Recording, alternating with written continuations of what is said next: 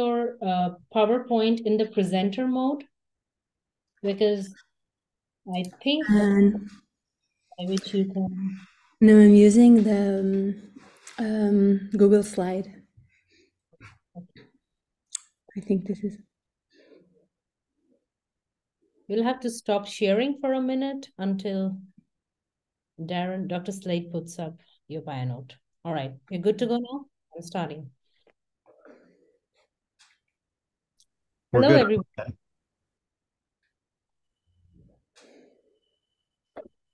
Hello, everyone. Welcome to the second day of the 2023 International E-Conference on Holocaust Studies. My name is Dr. Mehek Burza, and I'm the head of the Holocaust and Religious Studies in the Global Center for Religious Research, founded and headed by Dr. Darren Slade. Keep in mind that each of these presentations are video recorded, so the information presented here will be available free of charge to you just for coming out and supporting us. So thank you for that. Now, for those attending live, feel free to use the chat box to discuss with other attendees or to ask questions as they come up. Our speakers will do their best to answer your questions at the end of their presentations. You'll also be able to unmute yourself at the end so that you can directly ask the presenter questions by your own. And with that said, it gives me immense pleasure to introduce you to our speaker for this session, Achinoam Aldouby. She's going to speak about negotiating Holocaust memory in 21st century Israeli theater.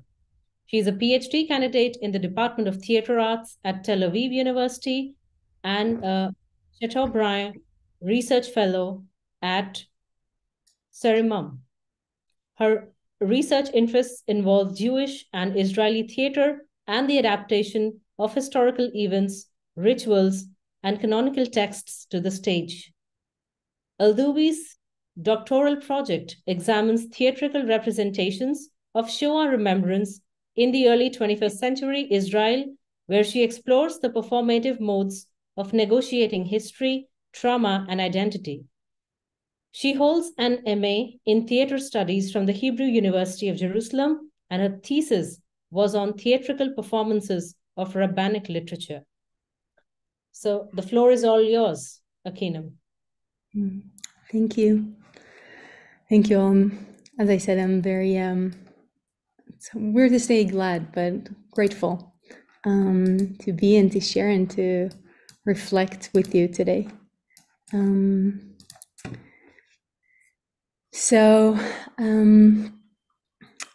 I must begin with this very moment. When we're talking about theater, it's always about what's happening now and when the performance is being staged with the relation to the current event. So the talk I prepared in early October about negotiating collective trauma isn't and cannot be the same for two reasons. One, emotionally. Right now I'm speaking on a night off while I'm still in my army duty in a unit. When we're finding clues for the citizens who are still missing after the terror attack on October 7th. And my heart is just bleeding with pain that is being held all in and around me, all around our country.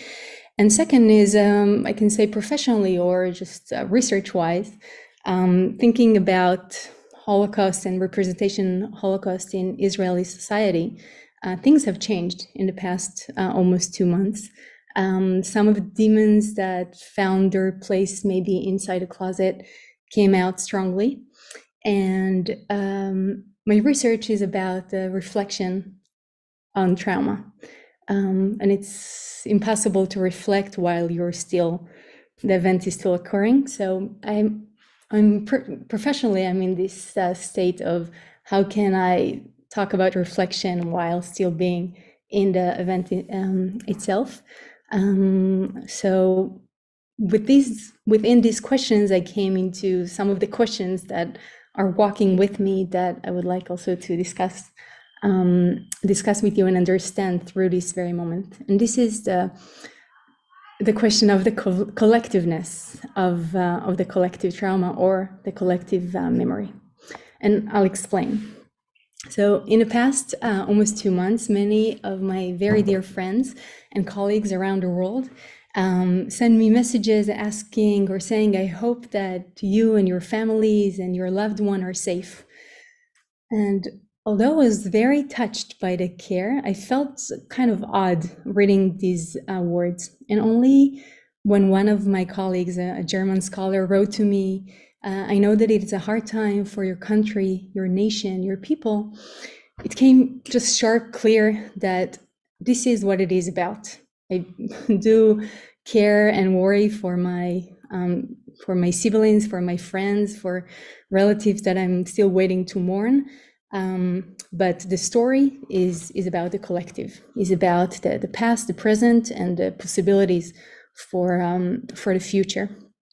And so when coming to talk about collective trauma or Holocaust Holocaust memory in 21st century Israel, this idea of collectiveness must be understood. And maybe a way to explain it is this symbol, this dog tag that is being worn by a lot of people, that is translated very different to English. In Hebrew, it says, Halev shelanu shavui be'aza, our heart is being held hostage in Gaza.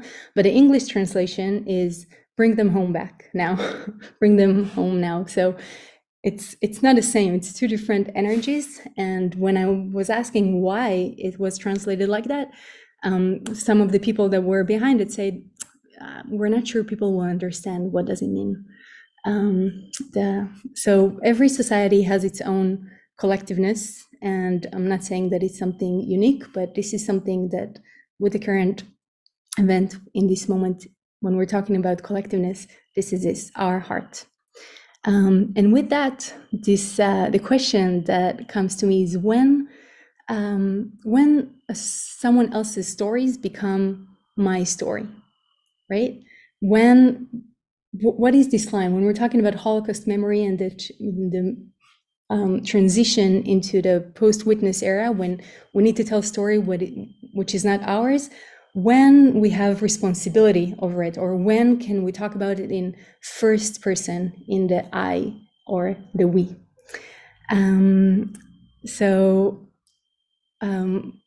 The arts, and particularly theater as an interactive and collective medium, when actors step into someone else's shoes in order to tell their story, maybe can give us some insights into this process of stepping in someone else's story and creating this collectiveness. So theater has long been recognized as an important arena for confronting past events. The aesthetic choices made by artists in portraying history have a powerful influence on how audience perceive and remember events. When the audience have an immediate, personal, or cultural connection to the painful histories that are being portrayed, aesthetic choices can play a crucial role in shaping the audience's emotional experience. They can either evoke strong feeling of trauma or aid in the process of understanding and reconciliation with the past. Therefore, my baseline is it's very important to carefully consider the aesthetics in which past events are being presented.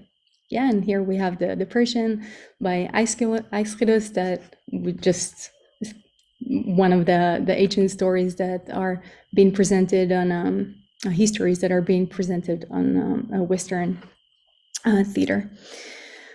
When talking about artistic representation of more current history or Holocaust, many well-discussed ethical challenges came in mind.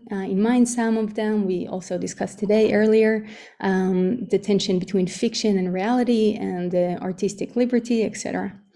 But within the discussion of the ethics, something interesting is to track the changes in the aesthetics of theatrical representation of the Holocaust over time, and to see how they might reflect aspects of the role that memory plays in society and individuals' identities. So in my work, I focus on the aesthetics of Holocaust representation in contemporary Israeli theater. And as we all know, Holocaust memory is, of course, a central yet very complex element of Israeli society. Accordingly, over the years since the 40s until this very moment, tomorrow night at the Bima National Israeli Theater, the Israeli theater performed a significant body of theatrical events dealing with the Holocaust. While taking notes on hundreds of Shoah-related performances, I realized that while the representation of the 20th century were studied deeply, the 21st is still waiting to be studied, and this is what I'm focusing on in my project. And something interesting is happening in the 21st century, but let's begin from the beginning. So, in the 21st century, research on theatrical representation of the Holocaust examining how evolving aesthetics reflect the ability to address both individual and collective trauma.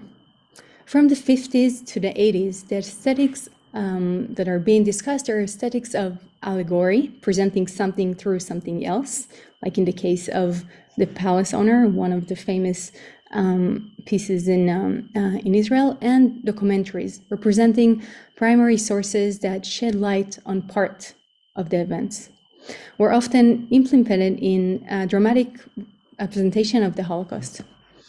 Although both are valuable aesthetics, they are not capable of fully experiencing the traumatic experience, as allegory cancels out the connection to specific time and space, while the commentary is bound into historical facts without leaving room for experiencing fragmented experience.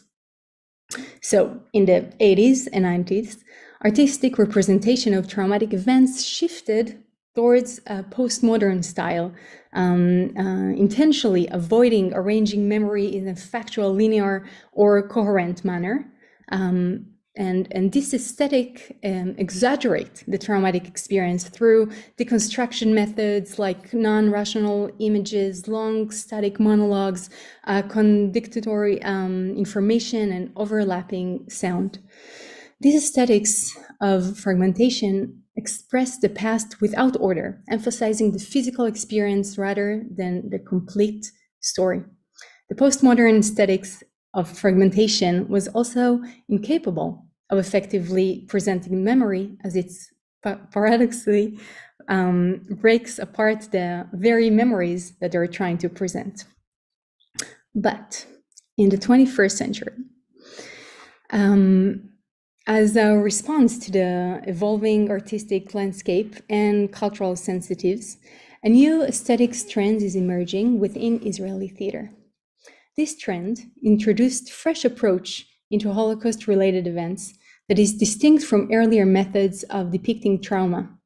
This is what I call the reflective aesthetic. Unlike the documentary and the aesthetics of fragmentation approach that evolved in the 20th century, in the early 21st century Israeli theater, the reflective aesthetic emphasized the distinction between experience and the way that it's being remembered, highlighting the very difference between the past and the way we shape the memory of it. So unlike other theatrical works that represent historical events of traumatic experience, these under-researched cases focus on memory transmission itself, questioning how and why Shoah memory is being remembered, formed, and reformed. Therefore, what is so interesting for me in these plays is not their potential as educational tools to transmit memory or preserve the past, but rather their values as a precious arena to reflect on a way memory is transmitted, how one person's stories become someone else's stories. So reflection is a process of looking back at the event or action that has taken place, right? The term reflection comes from Latin, the word reflector, which means to turn back. According to John Dewey, reflective thinking is often connected to state of doubt, confusion, or mental difficulty that promotes individuals to rethink their experiences and to critically evaluate them. The goal of reflection is to challenge basic assumption and to create deeper and more complex understanding of the way we perceive the world. So why now? Why this reflection aesthetics is emerging now? There can be many responses or possibilities, but one of the main one is, of course, the changes in the landscape of memory. The reflective paradigm is growing in response to the shifting center of memory as we move towards what Diana Popesco refers to as the post-witness era. In this time, the transition of memory from the living memory, first-hand oral testimony, to the mediated memory, the second-hand form of representation is unavoidable. And one of the challenges of this transition is that while the stories detailed are preserved, the embodied action of telling is being lost together with the original teller. So who becomes the new teller? What are they doing with the story, and with that, what they do with what they know about the story and the facts that they don't know. So this is what I want to focus on about today. I will examine this question of who tells the story, who is the new teller, by examining two performances. There are two one-woman contemporary Israeli plays that vividly present the intergenerational memory shift. So the first one is My Ex-Stepmother-in-Law by Naomi Yoeli, and the second one is Are You from the Holocaust by Renana Menken. In both plays, the performers host an audience in a theater space designed as a home of a descendant's Holocaust survivor. In these intimate spaces, the performers share their stories of the Holocaust survivors while playing dual roles. Yoeli plays herself, a second-generation survivor of the Holocaust, and her stepmother-in-law, the first-generation survivor. Menken plays herself, a third generation of the Holocaust, but she presents her memories as she was a fourth-generation child. Therefore, the discussion today will weave together voices of four generations. So I will first describe each place, and then we'll see how the memory is being shifted or expanded from one person into another. So My Ex-Stepmother-in-Law is a play by Dr. Naomi Yoeli. As I said, Yoeli was born in Israel in the 50s and grew up surrounded by many Holocaust survivors and under the agony of the loss of her parents' families back in Poland. Therefore, she is culturally considered as a second generation of the Holocaust. The show begins when Yoeli welcomes the audience when they are entered the theater.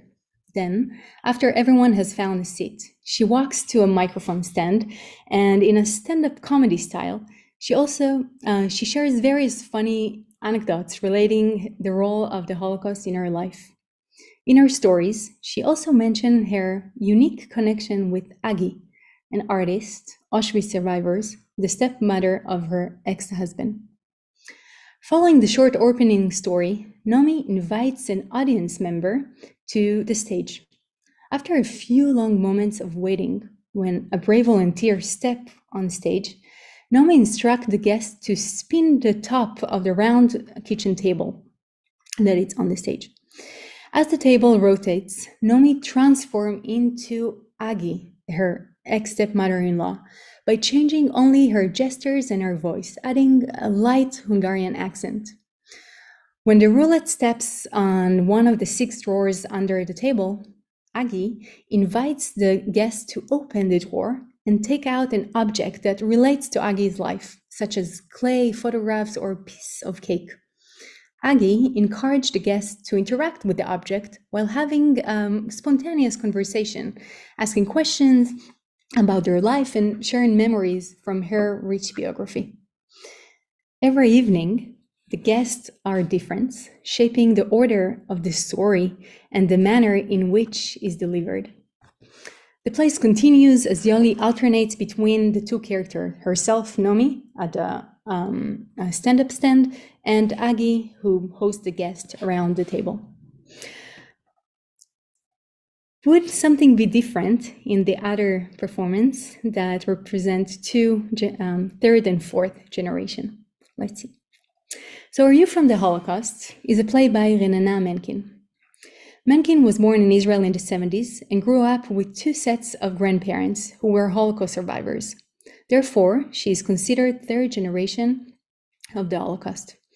In the play, Menken shares the story of her grandfather as Nina, a fourth generation child. While Nina in Hebrew literally means great-granddaughter, this name also refers to Menken's nickname, Nani. Therefore, Menken plays a fictional character who is both herself and her potential daughter. We won't get into it now, but she presented these performances over 25 years, so at some point her daughter actually became her age of the play, and it became more complex and interesting, but this is for another time. But as far as I know, this play is the first play in Israeli theater that represents four generations on stage.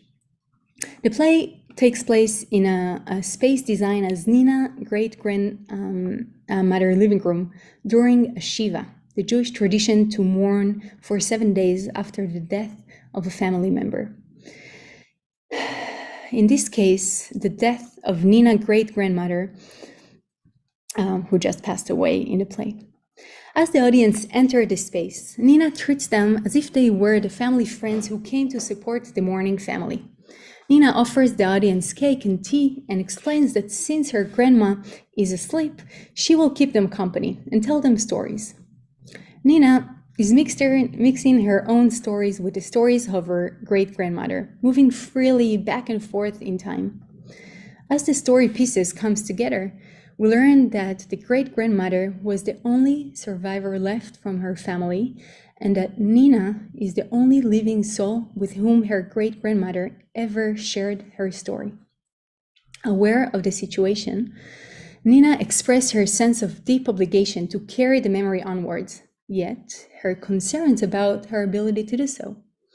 She's always playing with the possibilities of maybe not telling anyone and letting the story be forgotten, so she will not be from the Holocaust.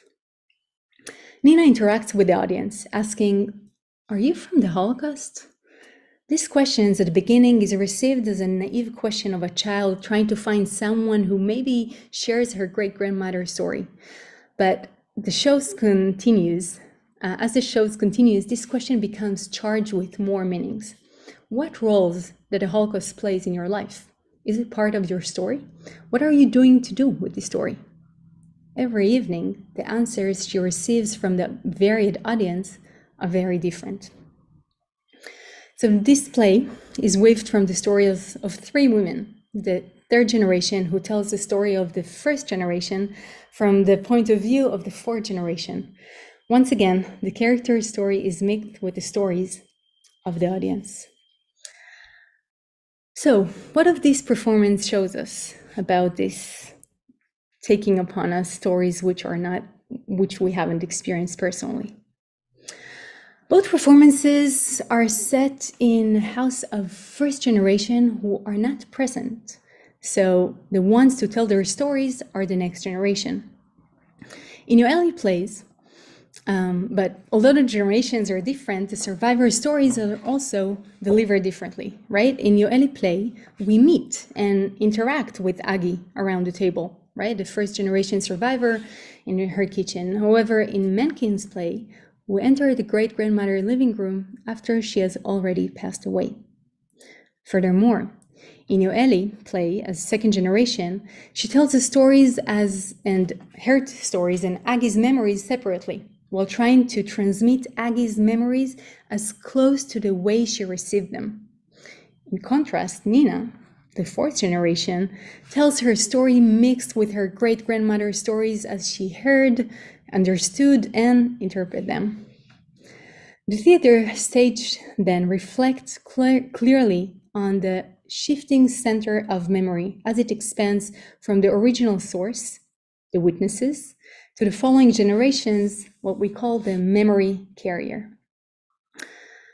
For many political, social, historical, ethical, and philosophical reasons, testimony by witnesses became the main tool to transmit the memory of the Holocaust.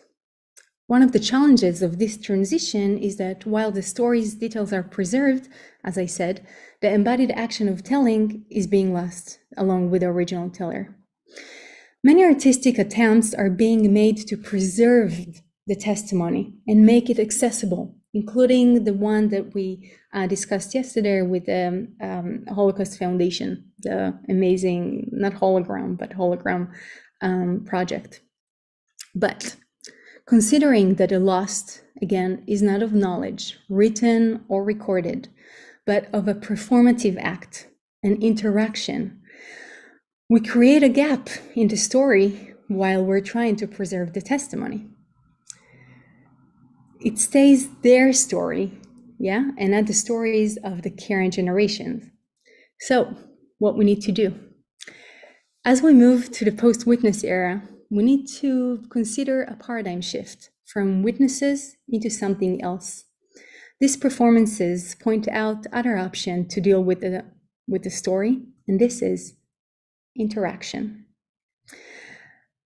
The very basic part, and let's look into it, the very basic fact about interaction is that it is a dynamic, mutual situation between at least two people, a listener and a teller. And when we're looking at it, it's not about the knowledge, it's about all the settings, everything that happens in the moments that gives us various aspects of the story. Let's look closer of the listener and on the teller and what happens then. Back to the listener. The performances are based on audience participation. Both creators told me that they had decided to set the plays in a home setting to create this interaction, this intimate space that they'll be able to interact with the audience. In Yoeli's play, the audience member are the ones who have the responsibility to evoke Aggie memory by choosing to come up to the kitchen table, opening a drawer, listening, and asking questions. Hence, the play's central drama is not the plots of Aggie's stories, but rather the live interaction between Aggie and the guest, and how it affects the way in which the story is being told. The interaction helps them to share intimate stories. Nomi, who had listened to her stepmother-in-law, stories for over 40 years, needed a listener who would take her place as a listener, so she could take the place of Aggie in telling her stories. In the same way, in Menking play, the story is only being told because the audience came to the Shiva to listen to the story of the descendants and share their connections. The play's main drama is not the plot of the great-grandmother's story, but rather the way Nina perceived it and understood it. Mencken said that it was important for her that the audience will feel at home, that the same way she felt at home when her grandmother told her a story. And I'm quoting, "These stories cannot be shared when I'm alone on stage. I needed to have someone to talk with." In these plays, then, the role of the listener, or if you like to add more philosophical ideas into it, so the significant other, the mirror, the gaze, the Tao, that is broadly discussed, is shown brightly, emphasizing the shifting responsibility from the teller to the listener. But what is so interesting is that it does not stop there, because these plays, the listener is also becoming the teller. What do I mean? In Yoeli plays, Aggie encouraged the audience to interact with the objects that represented pieces of her memories and shape them as they wish. In that way, a story about Aggie's childhood In Hungary, playing with clay is expanded to a memory of a middle-aged woman who recalled dish of her Libyan grandmother used to make. On another evening, in the same scene, a young man shared his passion for art, and on a different evening, Agi's childhood memory evokes the guest's childhood memory of the Gulf War. In a similar way, Nina asked the audience member, "Excuse me, are you from the Holocaust?" If you can imagine the various audience that were in this place over the past 25 years, you can probably already sense how different the answers could be. So on one evening, she told me a Holocaust survivor shared for quite a long time her story. On a different evening, someone responded, "Yes," and surprisingly added, "And I even knew your dear grandmother since she were a friend of mine in high school," and shared stories that many haven't heard before. The same way as Yoeli play, the memories do not stop with people who were physically in the time and place where the Holocaust happened, but with anyone who wants to take part in the memory. In one play, a Yemenite teenager who stood up and claimed, "I'm from the Holocaust. Hitler wanted to get to my family, but didn't succeed. Therefore, this is my story too." And on a different evening, an Arab Christian man who came up after the performance shook Menking hands and told her, "I'm also from the Holocaust."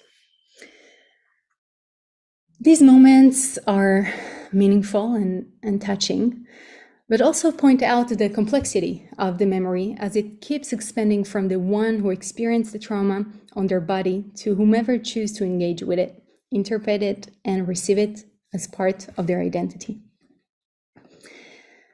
So to conclude,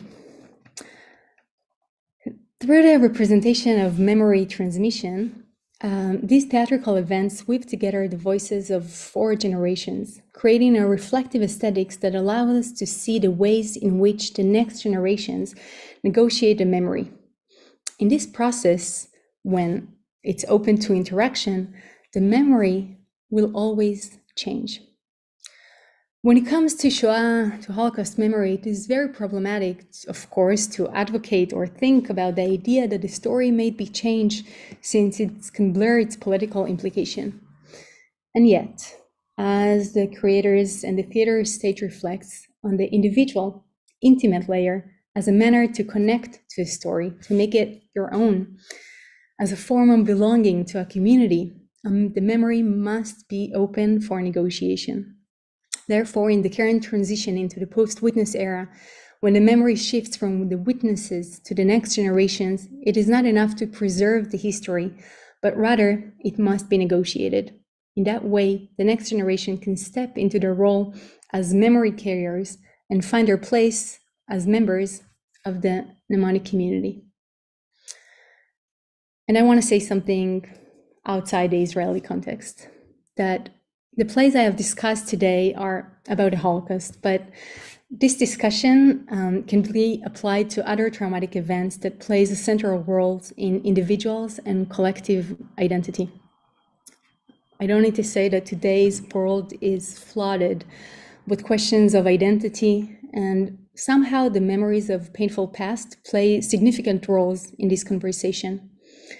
If we're going back to the leading question of how memory shifts or expands from people who directly experience the trauma to people who received it or choose to include it in their identity, I want to suggest that someone else's story becomes ours when we choose to listen and take responsibility and the burden. I feel that we live in a world where people are quick to adopt someone else's story as an ethical act, right? To send out statement, to take stand so quickly. I feel that sadly knowing and fast acting become valued as ethical gestures more than asking and listening. The idea of witnessing might be leading us to judge by the strong image, not by the stories and the complexity that they held. The reflective aesthetics encourage us to think about the image, the story, who transmitted and how, and to critically examine our relation to it and the ongoing responsibility that it demands of us. The end.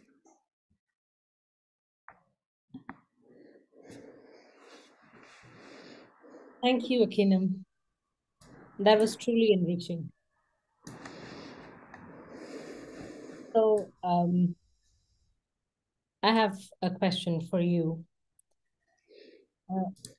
So now that we know about Holocaust plays and the entire genre of Holocaust theater, do we have an answer for this question that if I would say what type of theater best depicts the Holocaust? Like, is it the one that can provoke mourning for the victims, or the one that would not be so immersive and would kind of force the spectator to seek for decisive answers themselves?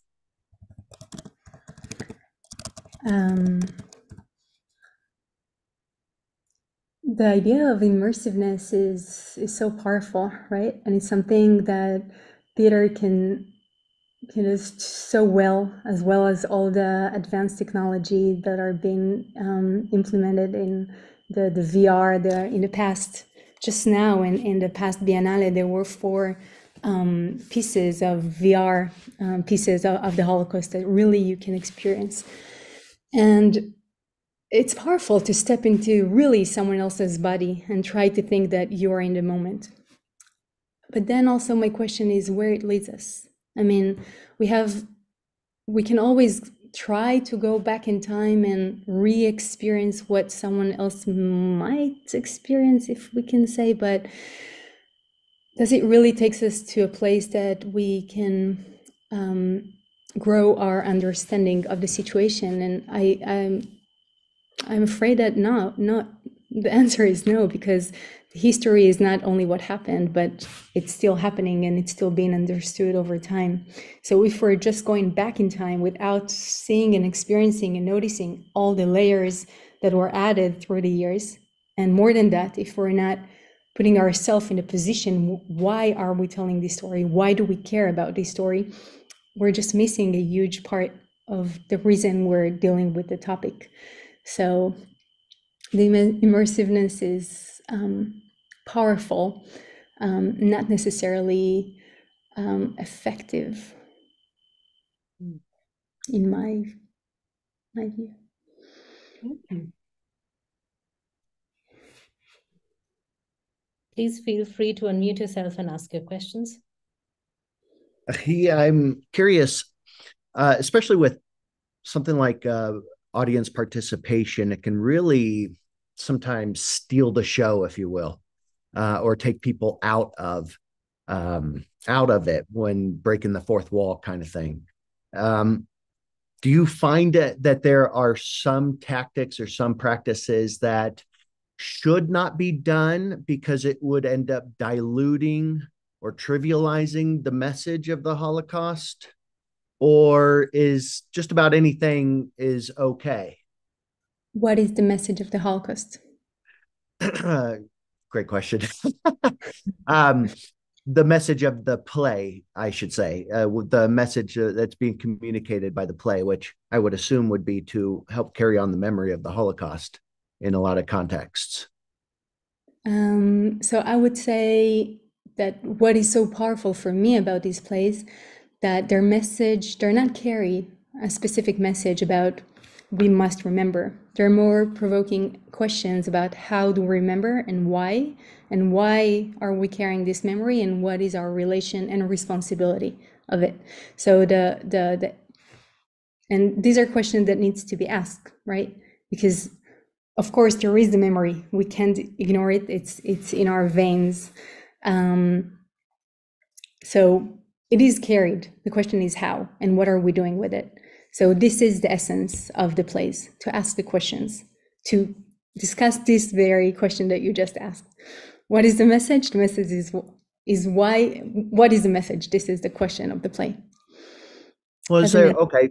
All right. So assuming that the message is, what is the message? And get the audience to contemplate this. Mm-hmm. Are there any tactics like audience participation, but beyond that, that you don't recommend, that would maybe steal away too much from it, from getting people to ponder and think about the Holocaust and its message? So the boundaries.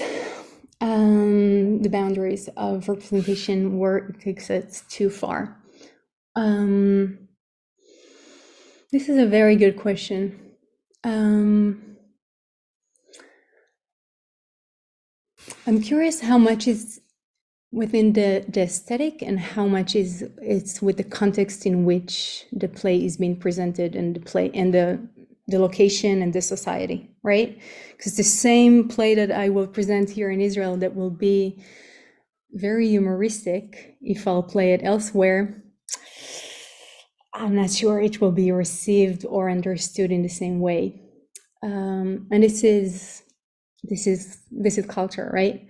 So it is a provoking question to think if we can think of guidelines that are across all culture.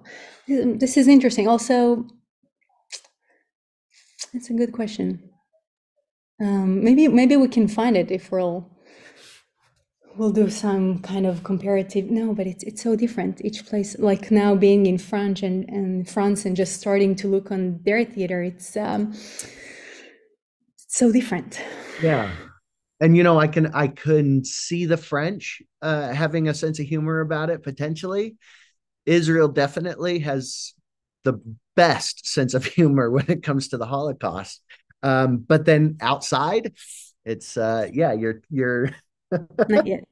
it's so, which is kind of interesting because depending on how you are communicating and how you're presenting the information through humor, especially in one location, that detracts. And so the boundary is literally a geographical boundary sometimes. Yeah. A couple things come to my mind. For instance, maybe taking the audience participation too far might be something like having one audience member or a cast member on their knees and an audience member pretends to point a gun and shoot the person in the back of the head. How could you do that?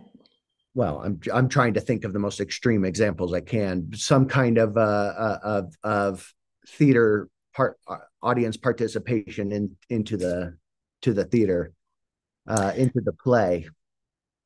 I think there are other projects which I find them a little bit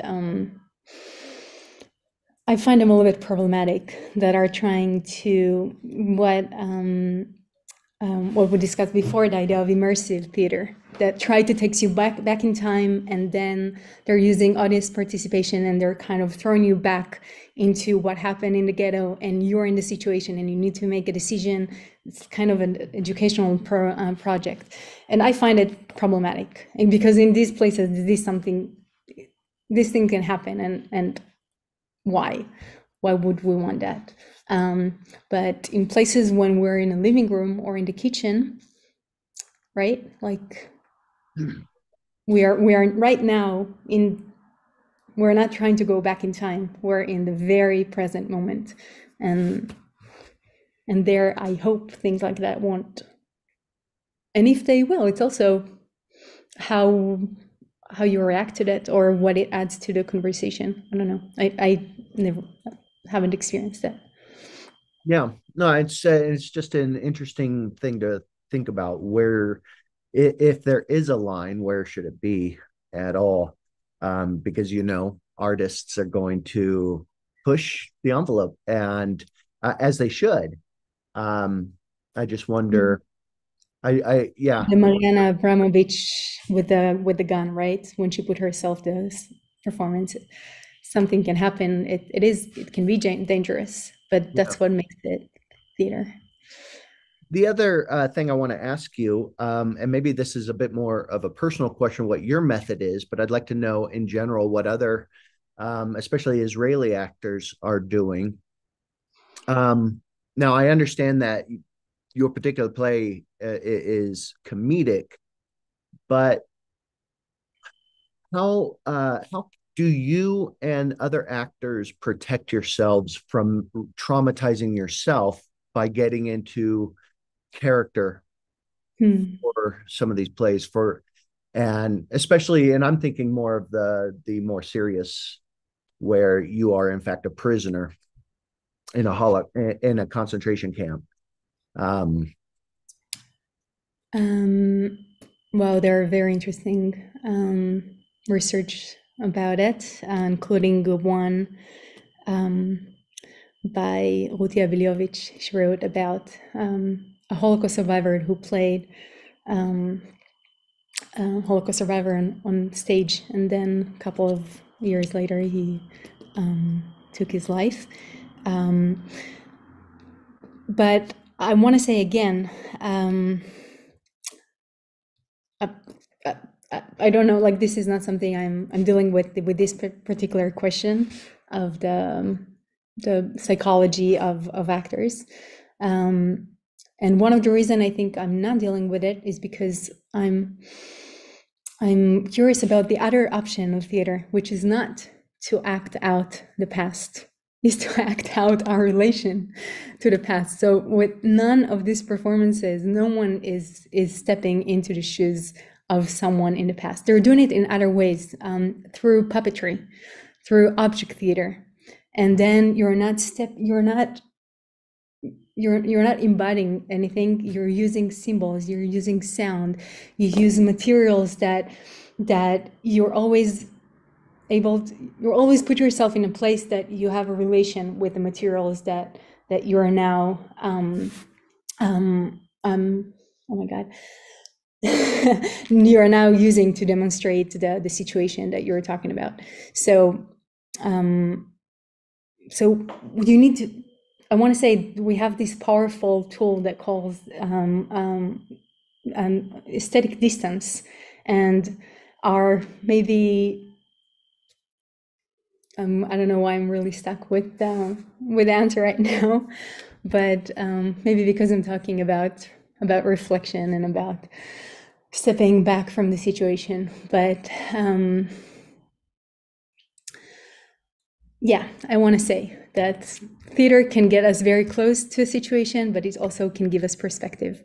And I want to push us towards the perspective possibilities. No, yeah, I love that, and that's the beauty of live performances, especially, but of theater. I remember, this is years and years ago. I was in a play, and it was actually just a two-person play, and we were both playing homosexuals in a concentration camp, and all we did throughout the entire thing was we kept moving a set of boulders from one pile to the other over and over for the entire play as we're doing this dialogue. And I go back to that because I'm thinking, so I was classically trained in what's called the shirt left method, and which is pretty much the opposite of method acting, where you are basically trying to become that person and feel all the emotions and stuff, because of how much psychological damage it can do to the actors. And it's just too easy. I mean, it plays too much to emotion and whatnot. And the method that I was trained in was you focused on the action that's being done on stage, what you are wanting to accomplish with and through the other character or through the objects on stage. I can just see that being a very useful thing, especially for descendants of Holocaust victims playing Holocaust prison or concentration camp prisoners and things like that. Because it'll naturally stir up a lot of deep, heavy things for them. And we want to kind of isolate and protect them from that a little bit. So I'm just throwing my 2 cents out there. Thanks for entertaining it. How was it for you? Well, the uncomfortable thing for me was my co-star had he and I had a very unique relationship. So playing we were supposed to be lovers, and there were some kissing scenes in there. And this is back when I was deeply fundamentalist Christian. And so that was what made it incredibly uncomfortable for me. And I just remember using that uncomfortableness, trying to almost live in it so that, and let it out in the performance, letting that be kind of shine through. So that's what stands out to me the most. I don't know if it succeeded or not. I don't know how, psychologically or anything else. I think I was so in here because of my own issues, and religious background stuff, that I'm not so sure I was fully present with being as a performer. And this is part of the power of theater, right? That you can really become someone else and try to experience, understand the motives, the questions, the conflicts within person and within a situation, and to act or to be someone which is not yours, which is not yourself.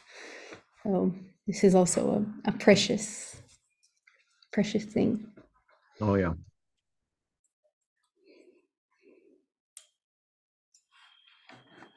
All right. Do we have any further questions?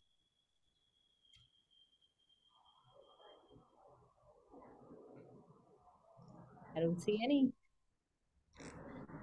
So, Achinoam, thank you once again. And since I don't see any further questions, so I'll have you'll have the last word. So thank you again for holding the space and for this this conversation. I think my last word is about the responsibility that we must take when we take someone else's story, and the power of image, and the power of image, and the way that we need to see beyond it. And maybe I'll end with a question that I'm going with. When I see the power of the need for reflection, just as a scholar's question that I'm working with, is when is our time to act with maybe the perspective we gain through the research, and when we're talking about representation of a cultural representation, how much can we shape, how much it makes its own way when something occurs. So this tension between shaping with what we know or observing with the tools we gain. So this is just, it's not a statement, again, it's a question to end with.